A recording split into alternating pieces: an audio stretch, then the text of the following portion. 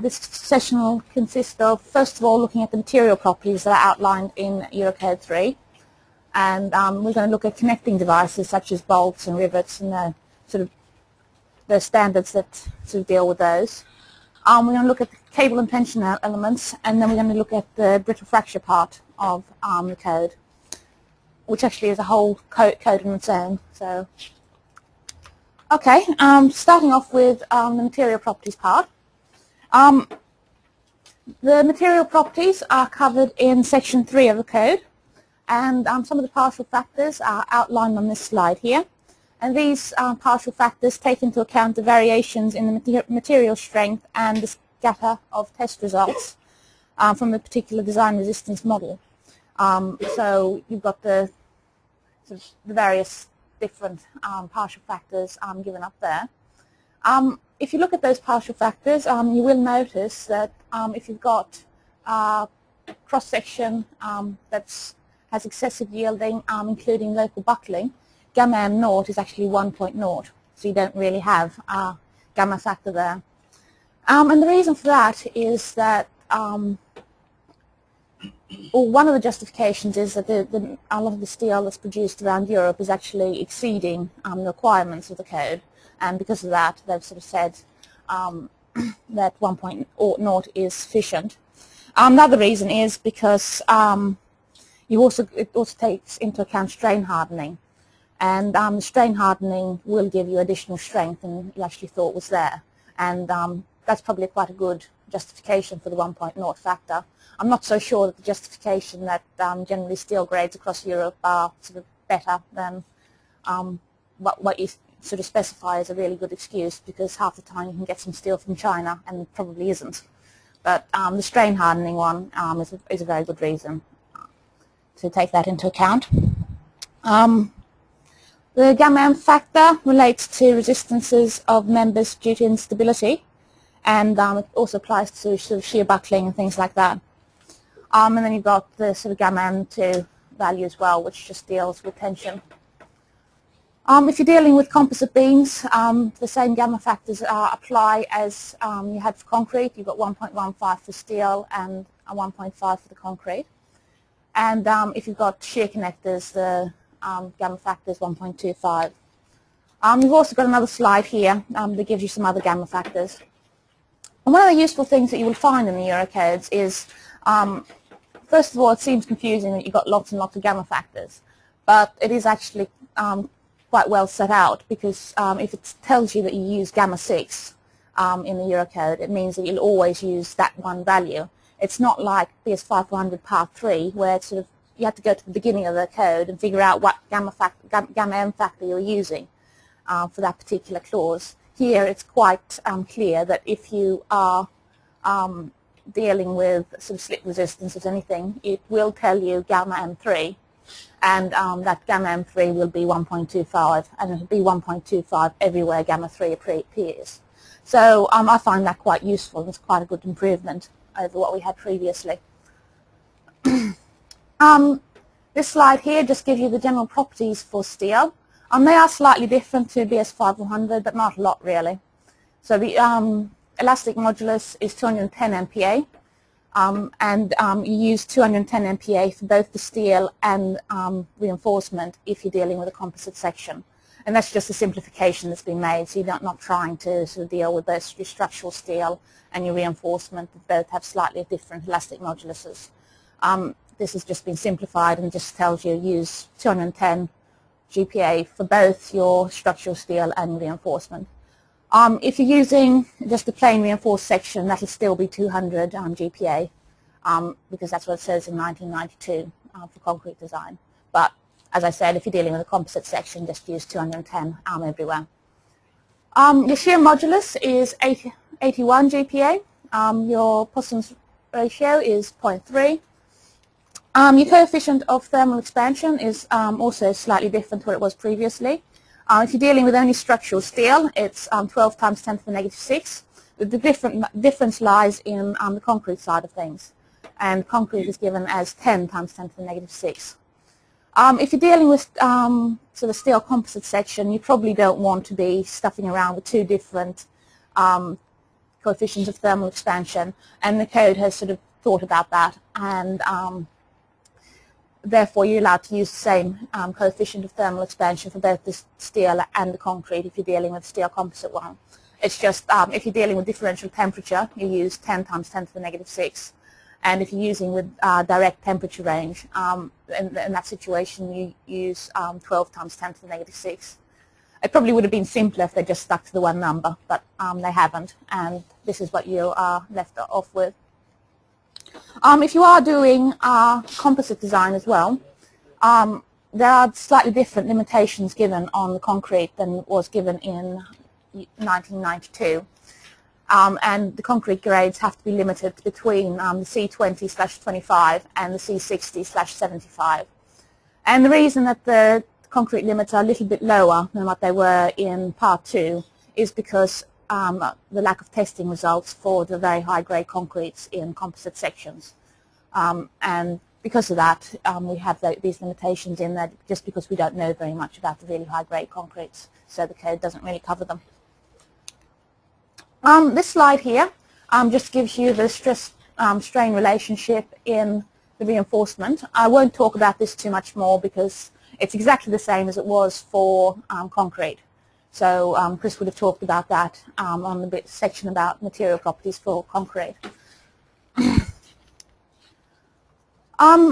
Eurocode 3 Part 2 covers steel grades with yield strengths up to 460 MPa. You can use higher grade steels if you want to. You can go up to S700 grade steels if you wanted to.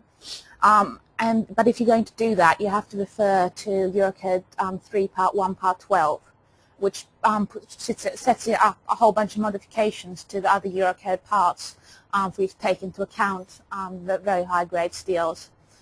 Realistically though, for bridges we're not very likely to be using the S700 grade steels because they have the same fatigue performance as the sort of normal grade steels that we use at the moment. And you just end up finding that the fatigue performance will dominate the design, and therefore it probably isn't going to be practical to be using these high strength steels. But if you do come up with a situation where you need them, it is covered in Eurocode 3 Part 1 Part 12. If you're dealing with a composite structure, you will end up with a modification factor to the steel if you are dealing with steel grades greater than S355, and that's just gives you some modified rules for the plastic moment resistance and for sort of the column resistance of the composite structures. And the reason that they've done this is just because you have to avoid concrete crushing from occurring, and if you get into the very high grade steels you start running the risk of crushing the concrete. And that's why that has been done. Again, in the same way as BS5400, if you've got different thicknesses of plate, the yield strength will vary depending on the thickness. So if you've got anything in excess of 16 millimeter thick plate, the yield strength would start decreasing as the plate thickness increases. And that's just exactly the same as BS5400 has done in the past, and I think it refers to the same Euro norm as well. When you're doing your design, you will probably need both your yield strength and your ultimate strength of your steel. And these two parameters can be obtained in two places. The first one is Eurocode 3 does have a section that gives some simplified values for your yield strength and your ultimate strength of the steel. But you can also find it in product standards. The Eurocode does state that this is a nationally determined parameter, so you can either use, or you can, basically it's that you can either use the product standards or the Eurocode, or you can use both. In the UK, what the National Annex says is that you have to use the product standard information. You're not allowed to use the simplified information in the code. But again, that's something that can potentially vary between country and country. The product standards that do give you more accurate information there, so they're probably the better ones to be using. There are also some ductility requirements given in the Eurocode, And many of the design clauses assume that the material used in the steel components will be sufficiently ductile to enable the redistribution and ductile behavior after yield.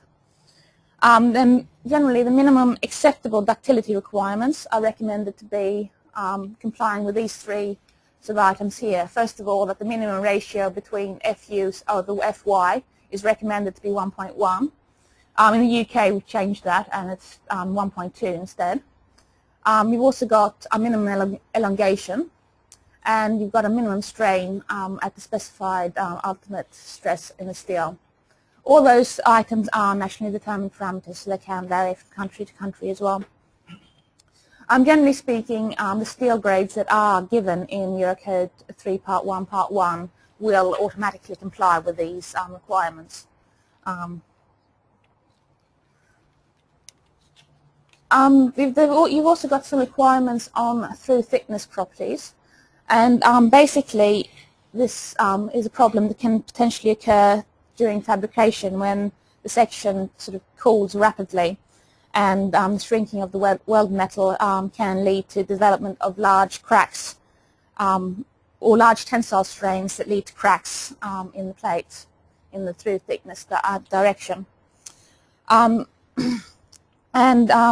That this phenomena is referred to as laminar tearing. To avoid this happening, the best way of dealing with it is just coming up with a good detail of sort of avoiding welding sort of really thick members to really thin members, because the thin members start buckling around and you can potentially end up with cracks in them. So that's the absolute best way of dealing with it. Another way of dealing with it is by talking to the fabricator, and the fabricator can give advice on these things. And they can potentially also test the steel after they've fabricated it to figure out whether or not they've got these micro cracks.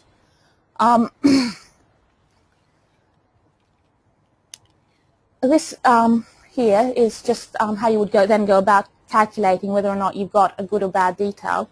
In the UK, we're not actually allowed to use this method, but I will go through it anyway now, because it's quite a good way for you to start looking at a detail and figure out whether or not it's a sort of good or a bad detail. As I said earlier, probably the best way of dealing with it in the UK is talking to the fabricator and finding out what they think. Because the problem is, if you do apply this sort of section mindlessly, you can potentially end up with a very high Z grade of steel.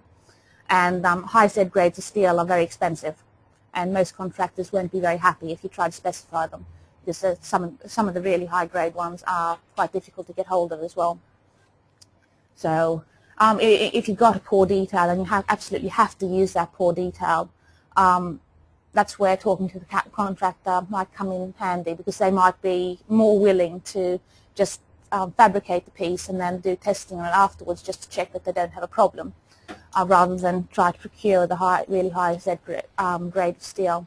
And as I said, testing it is a perfectly valid method as well. But anyway, as I said, I'll just go through how you would sort of assess a detail.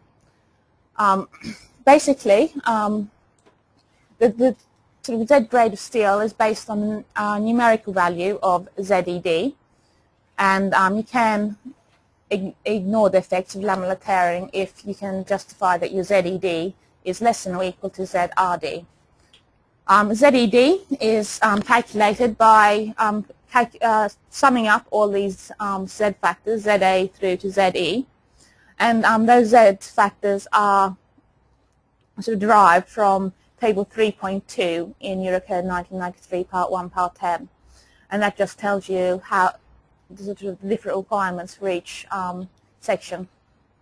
Once you've actually calculated what your ZED value is, you then go over to table 3.2, and table 3.2 will tell you the sort of Z grade steel that would be required. So if you're dealing with a ZED of less than or equal to 10, then you don't have to worry about it too much. Laminar tearing probably won't be a problem. But if you've got a really high ZED value, you will end up with very high Z grade steels and potential problems in it. This now is just going through an example of basically just putting numbers into the equation. And basically here we've got sort of a middle flange plate which is slotted around our girder web, and that's done despite the good practice to slot the thicker plate through the thinner plate.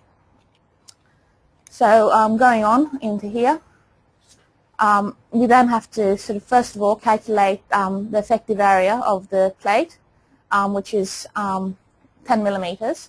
So if you went back to this table over here, you go up here in sort of section A, and you'll find that if you've got an A effective of 10 millimeters, it means that you've got a ZS of some hidden value there because I can't see it. It is a ZA factor of 3. You can see it in your notes. The second thing you would do is look at your ZB factor, and for this situation we've got a multi-run fillet weld. So again we just refer to this table, and for multi-run fillet welds we've got a ZB value of 0. The next thing we'll look at is the ZC factor. We've got a half joint web thickness of 16 millimeters, and again we just read off this table. We've got 16 millimeters, so ZC is equal to 4. The ZD value is dependent on whether you've got restraint into the section. In this case we don't have any sort of restraint. We've got free shrinkage is possible within the section, and because of that ZD is equal to 0. And then you've finally got ZE, which is dependent on whether you've got preheating in the section or not. And in this case we haven't applied preheating, so the ZE factor is 0. So the next thing that we do, we just add up all these values, and we end up with a ZED value of 7. So looking at that detail, it's less than 10 according to table 3.2 here, and that means that you don't have Z quality steel, so the detail is okay. So as I said, this is just a good method to assess whether or not you've got a reasonable detail or not. But in the UK, it's actually specified in the National Annex not to use this method, and instead it basically tells you to go talk to the contractor or the fabricator and get their opinion about it. And that's usually the best option anyway, because otherwise you end up with very high-grade steels that are very expensive. Okay, going on to tolerances. The dimensional tolerances on rolled sections, hollow sections and plates do have to comply with the relevant product standards, and this is to ensure that the variations from the nominal dimensions are properly catered for by the Eurocode 3 material partial factors. If you've got a section that's fabricated through welding, there are some additional tolerances that are given in EN 1090, which is your execution standard for steel. You've also got tolerances on plate thicknesses and cross-section dimensions, and those do not need to be considered in your structural analysis. But other fabrication imperfections, such as the straightness of struts, do need to be included in the structural analysis if you've got large second-order effects. And these sorts of tolerances are also included in the sort of buckling curves that are given in the Eurocodes. So,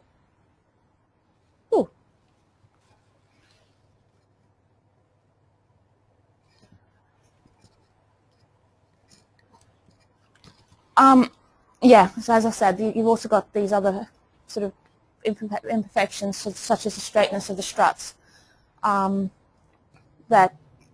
if you don't comply with those tolerances, you're not complying with the buckling curves as well in the code, so you have to be careful if you don't comply with those, basically. Connecting devices, this includes sort of bolts, welds, rivets, things like that.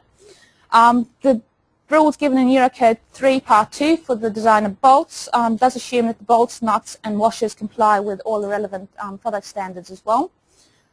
These grades are given on this slide here are the grades that are covered by the Eurocode. And the nominal values of the yield strength and ultimate tension strength are given for the, all these grades of bolts. The grade 8.8 and 10.9 bolts are the high strength bolts with preloaded connections, and in these cases the tightening has to be done in accordance with EN 1090, which again is the execution standard.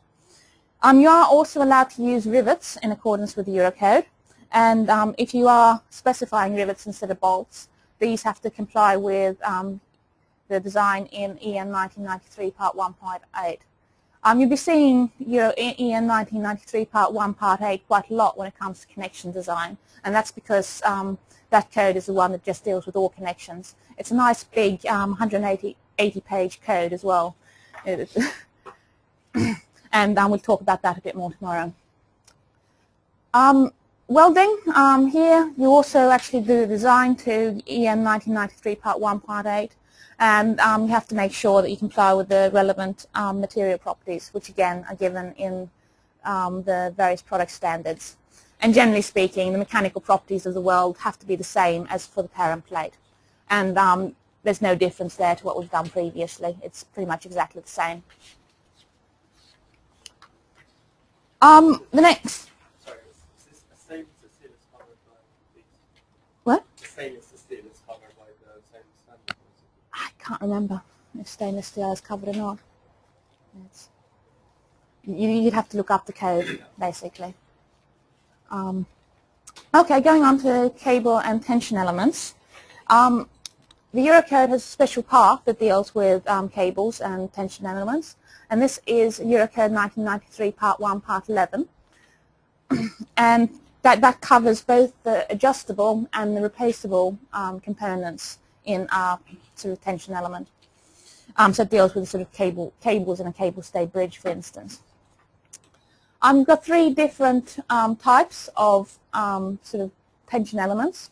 The first of these are the tension rod system, which comes in under Group A, and these include things like bars with a solid cross-section, which are connected to end anchorages.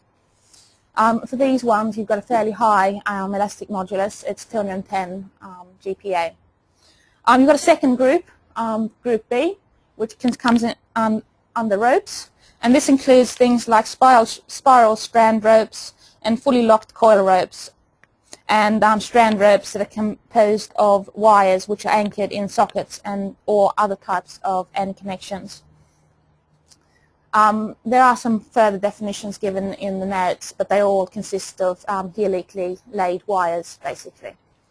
And for these types of sort of tension elements, the elastic modulus will vary depending on the load, and it is generally considerably lower than for the tension rod system. Then you finally got the Group C type tension elements, and this consists of bundles of parallel wires or strands, and these need all need individual or collective anchoring and individual or collective protection. The elastic modulus here is obtained from either EN 10137, or there are some recommendations given in Eurocode 3 Part 1 Part 11, and those are the ones given on this slide here, where the elastic modulus is equal to 205 plus or minus 5 GPa for bundles of parallel wires, and the 195 GPa plus or minus 5 if you're dealing with a parallel strand. Eurocode 1993 Part 1 Part 11 also covers analysis of the cable-supported structures, and that includes the treatment of the load combinations and the treatment of any nonlinear analysis that you might need to do. If you've got, generally speaking, if you've got a cable-stayed bridge, you will have some nonlinear effects in the cable sag, and this can be accounted for by using the Ernst equation, and the Ernst equation is the one that's sort of given up here, and that just lets you take into account the fact that if you have a cable stay element, it'll always have a slight sag in it. It'll never be completely tensioned up. And you will end up losing a certain amount of stiffness due to that. And that equation there just allows you to take that into account if you're doing the calculations for it. Now moving on to brittle fracture. Basically, the Eurocode 3 requires that all steel material has sufficient toughness to prevent brittle fracture from occurring. And brittle fracture is covered in Eurocode 3 Part 1, Part 10. So it's got its own code dealing with this. And generally speaking, you have two main items that you consider when you're looking at brittle fracture. The first thing is the minimum temperature, and then you'd consider the maximum tensile stress occurring at this temperature. There are also various other effects that affect the brittle fracture component, but that's dealt with by sort of varying the minimum temperature, and the sort of tensile stress is all built around sort of varying those sorts of things. And these other factors include things like the crack types, strain rates, residual stresses, the shape of the item that you're considering, and if you've got any cold forming within the section.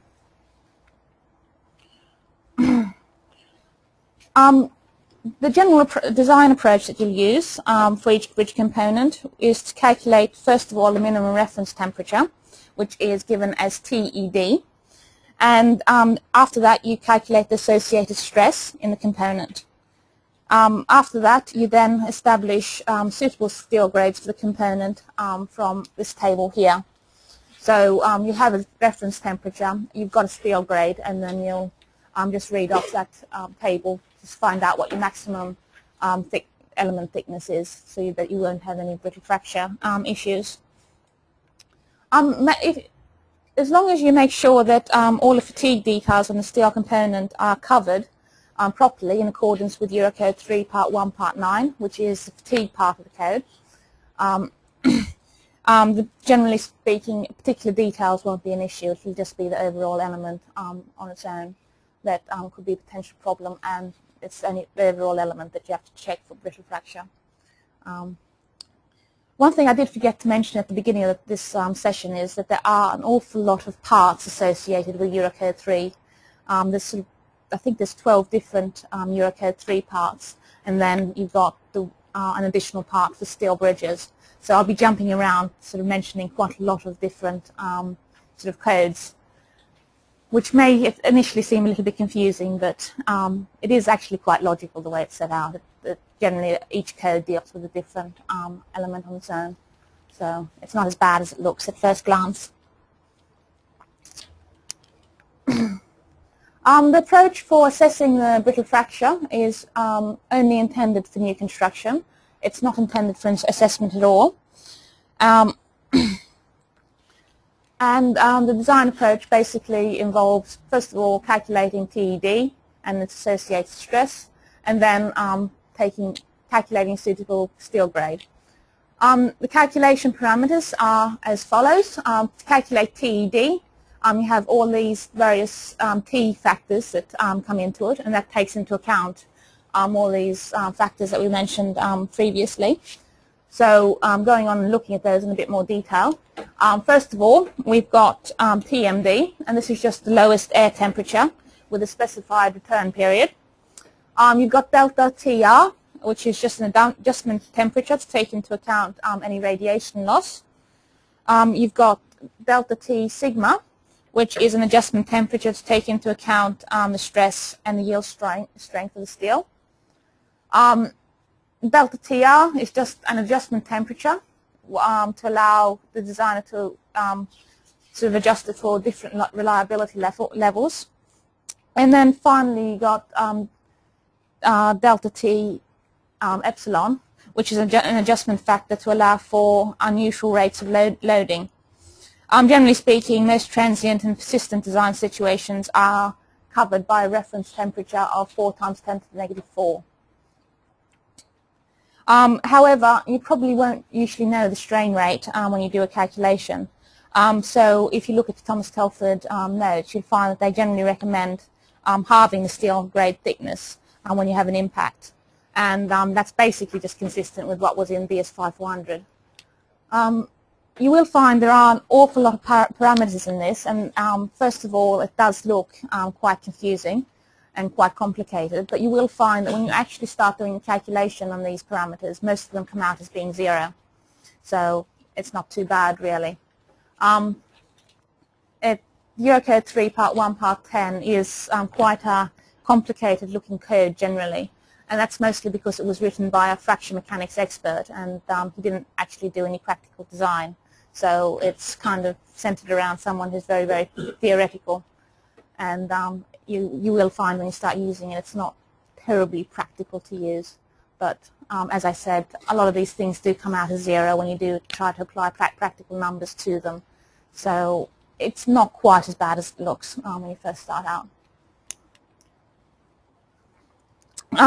The stress part of the component, which is sigma ED, will be calculated at the reference temperature and should be based on the principal stress, though that's not actually stated in the code itself. And it should be calculated from this combination of actions given here, where ED equals that huge mass of things there. Basically, if you look at that equation, it's essentially an accidental combination where the temperature has been taken as a leading action. And the effects of temperature do need to take into account any restraint due to the temperature movement as well when you do the calculation. In the UK, there was some concern that was raised during the drafting process about potential excessive benefit of using this method if you've got low stresses. And basically that concern arises because residual stresses from fabrication tend to dominate at low applied stresses, but Eurocode 3.1.10 gives a large benefit when you have that sort of situation. And because of that, in the UK, the National Annex requires sigma ED to always be taken as 0.75 times the yield strength of the steel. If you do have an applied stress of less than 0.5 times the yield strength, delta TR can be increased to compensate for that. So this is another area where we depart slightly from the Eurocode, and you will have to start using the National Annex just to make sure that you are complying with the UK rules. Okay, now we'll just go through a quick example on this, just to sort of illustrate exactly how many of these parameters will come out as 0, and also how you would actually go through the calculation. So we've got our sort of our overbridge section where you've got our potential impact from vehicles. We've got bottom flange thickness of 40 millimeters with no stress concentrations, and we can therefore calculate that TMD plus delta TR is equal to negative 12 degrees. We've got a project specified strain rate, which is 1.7 times 10 to the negative 2 per second. However, if you haven't been given that, there is a simplified procedure that we sort of discussed previously of just using half the thickness of the section in the same way as we've been using for 5400. The stress in the bottom flange has to be taken as 0.75 times the yield strength, and again, that's just a UK requirement. You always have to do that. From now going into the code, we then calculate what delta T sigma is. You go into that clause in the code that's shown there, and you will actually find that equals 0. You then have delta TR, which again equals 0, and then go on to delta T epsilon. Because we do have the strain rate in this situation, we can calculate what it is, and we'll just put the numbers into the equation and come up with a delta T epsilon of 14.5 degrees. We then just add all these components together and come up with a TED of negative 26.5 degrees. We then go back to that table, which is this table here, and we just read off from there to find out what our maximum steel grade is. So if you've got a TED of negative 20, you end up with a thickness of 50, which is just shown there. And if you've got a delta TD of -30, you end up with a maximum thickness of 40 millimeters if you look at the S355J2 steel. So interpolating between that, for our particular steel, we end up with a 43.5 millimeter sort of maximum. And in this case, because we're using a 40 millimeter piece of steel, it does comply with this requirement.